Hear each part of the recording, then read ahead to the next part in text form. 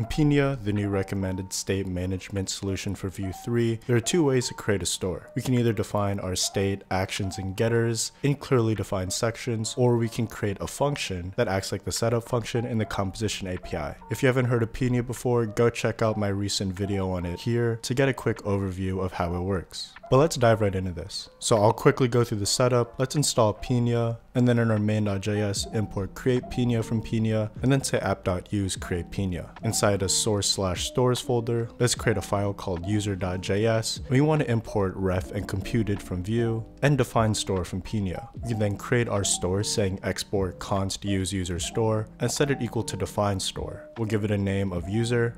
And then the second property, where we've previously passed in an object, let's instead make an arrow function. And this acts pretty similarly to a component setup function. Let's create a const user and set it equal to a ref with a name of Matt and an email, and I'll set that to my email. And then for our getters, we can create computed properties. Let's say we want to extract the website from our email. We can say const website equals computed, and then we'll just get a substring using the index of the @ symbol. Instead of defining actions, we can just create functions. And we'll create one called change name that takes in a new name and sets our user.value.name to our new name.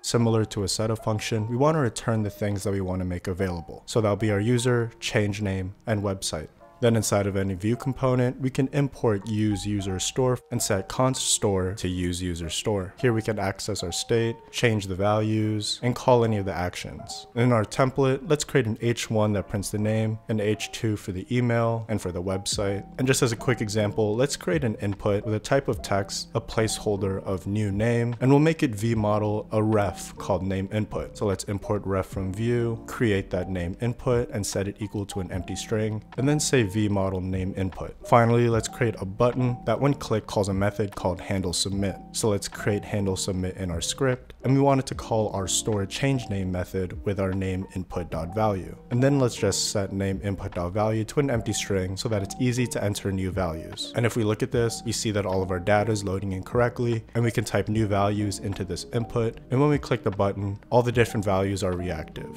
So that's all for this quick video. Let me know in the comments which way you prefer to write your Pinia stores. As always, if you have any questions, leave them in the comments down below, and don't forget to like and subscribe for more Vue content.